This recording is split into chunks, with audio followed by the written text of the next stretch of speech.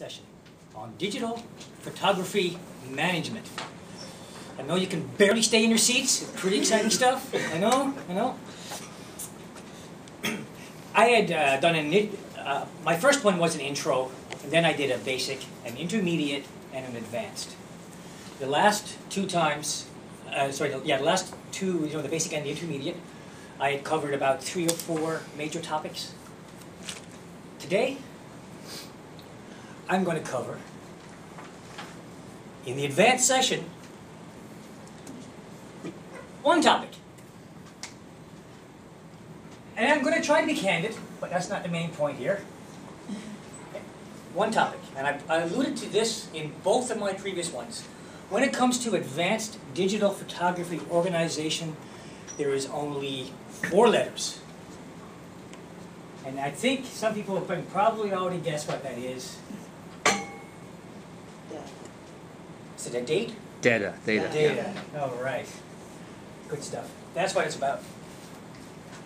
That's all it's about. There's nothing else. Unfortunately, data does take a little bit of work, but I'm going to show later on tonight how it doesn't have to take all that much work and effort. But with the intermediate session, I had pointed out that everyone here at this table who are taking digital photos, which is most of us, are likely going to have 5,000 to 10,000 images in their collection. If they don't have it already, in a couple of years they will. How do you can't organize any of 10,000 of anything without a little effort, a little patience, and a little discipline. And the data route is a pretty easy one. Now, I'm going to take a photo. It's a speech on digital photography. You should be able to take a photo, right? So everybody, smile, please. It should work. I should turn it on. It's not my first time, but it always catches us, doesn't it?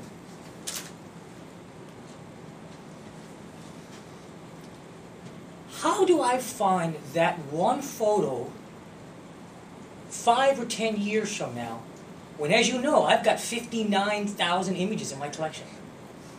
How do I find it? I'm gonna have 110 by then. You know how I do it? When I get home tonight, I'm going to do a couple things with that one. I'm going to key into the keyword section of that image file, Toastmasters. Right? I'm going to do something as simple as typing in Memorial and St. John's.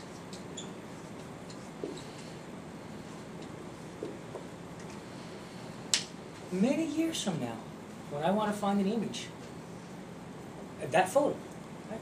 If I just simply type in Toastmasters, Memorial, or St. John's, right? I'm going to be able to find it, aren't I? What else could I do? How many folder things could I do? What kind of software and fuzzy logic thing could I do and use? And all I have to do is that, right? It's all about advanced photo organization, and being able to find your images later on is all about data.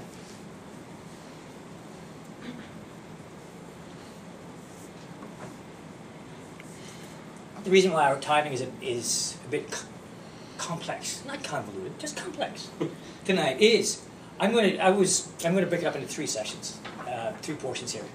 Thank you, Pam. I'm going to just have this talk on data. I'm going to do a 4-minute demo here just now. And then we're going to have a 2-minute question and answer period. Okay? By the way, this book here is, the damn book, is the Digital Asset Management book. There's no N at the end.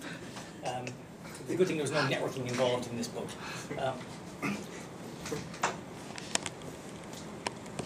Now, I have a fairly large collection. So what I have to do is I actually have this separate drive in here to keep my images. That's a 1.5 terabyte drive. If anybody knows anything about storage, they would know that that's a fair bit.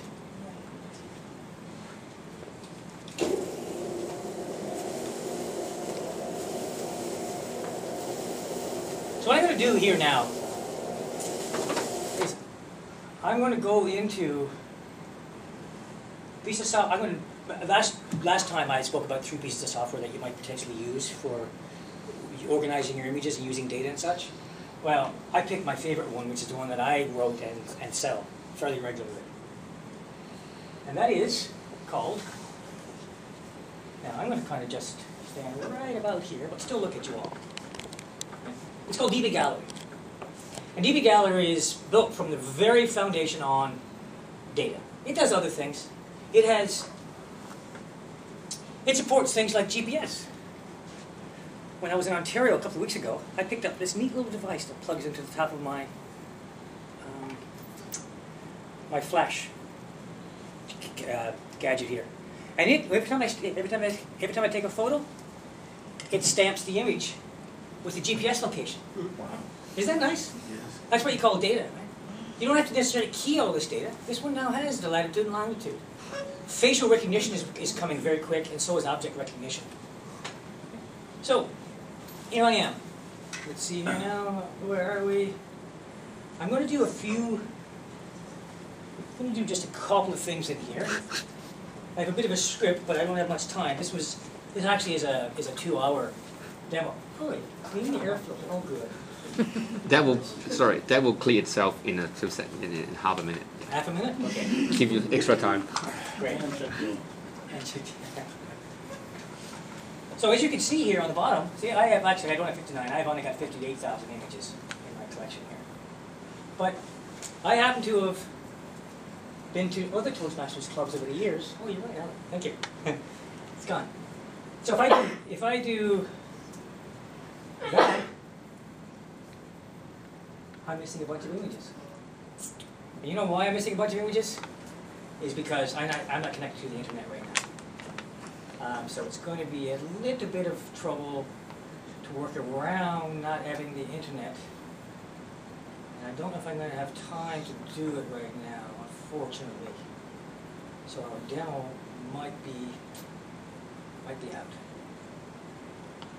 I'm going to do it without showing the images, unfortunately, because I do have to have internet access to be able to do this. These are Toastmasters. I think I might actually have a thumbnail image of it at least. Okay.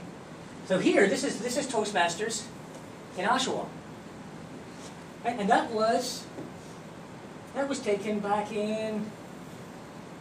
Oh, there's no date and time on this one, unfortunately. Back then the cameras didn't do timestamps very well. But I was able to find them, and here now we have one that's from here. That's Lee speaking, right? And you know, that's a nice photo. Too bad we can't see the whole thing. And here is how easy to that photo from Oshawa Toastmasters was. That would have been approximately 9.5 years ago. So and I was able to find it extremely easy, wasn't I?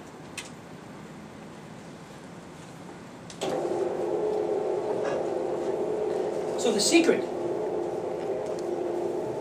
is there's no way to organize a large collection of images without some work. Getting used to data and keying in data in some kind of piece of software is how to do it. And the thing about it is, it doesn't matter if you use DB Gallery or Lightroom or AC/DC or many of the other ones. That data gets put in your file itself. So as that file moves around, your data stays there. The GPS latitude and longitude, it just stays with the photo. Upload it to Flickr, and that's what you've got. You have the data forever. Any questions? Kevin? I work on a Mac. Uh-huh. So when I save photos in either PSD file or TIFF or JPEG, Yeah. is there a way, and I know you have it here with your system, but is there a way on an individual photo that I can actually write those notes? Is that where the notes go? Absolutely. Yeah. Yes, the notes and the keywords and 50 other kinds of pieces of data can just, if you go into Photoshop or any of the Adobe's photo tools, it's on their file and info, and you can key it in there. Okay. If you key it in there on a Mac, and you transfer that file to a PC or a Linux, it's still with the image. So when you put it in your system, Same thing. that it goes into that place. So that's where you, Transfer it to a Mac, Okay. and it's still there. It's Yeah. actually in an industry standard metadata portion of that JPEG file. The JPEG file is not all about image. These days, people complain because they say, "Oh, there's as much data in my image as Yeah. there is an image." Ellie. One of the easiest way I find is if you have a whole group of pictures, you highlight them all and then change the file name to Toastmaster 2011 May 25th, then the whole group will be under that name too, right? That's And yeah. then each picture will have number 0021, 0022. That's a very old-fashioned way to do it. Yeah. Yeah, because I mean, back before metadata tools are more commonly available, that's what you might do. Yeah. Now, inside of DB Gallery, I just select all my images, say from a trip to Paris, and just choose them all and say edit data, and in the keywords I type in Paris. The problem with file name is you've only got a little bit of room. And then if I do it the other way, with using a metadata editor like DB Gallery or almost every other piece of software has it these days anyway, is you can key in as many keywords and author and subject and year and all this kind of thing. Okay. So it's much better to use metadata.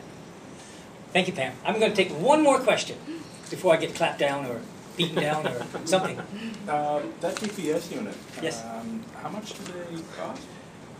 I got this one. I walked in at the right day, I tell you. Because it was $250 and I got it for $140 at Handy's. And will that fit on any camera that got a, Yep. and a flash It will. on it? Yep, it will. And it just, as soon as you press the shutter, it will record the latitude, longitude, just like that? That's right. Now, And I it's didn't standard. mention that what you have to do afterwards is, right, you take your GPS system, you take your card, plug both of them into your computer, and what it does is it actually uses the timestamps Matches them. to match them up and write the data to the actual images themselves. That's how it works. Spot on the map too, see where you take the pictures. DB Gallery is beautiful. I was out to Spaniards Bay on the weekend. Took pictures all over the place. Came back and I wanted to have the internet today so I could show you on DB Gallery. Right on a pretty little map. It's thumbnails of every location that I had visited over the weekend.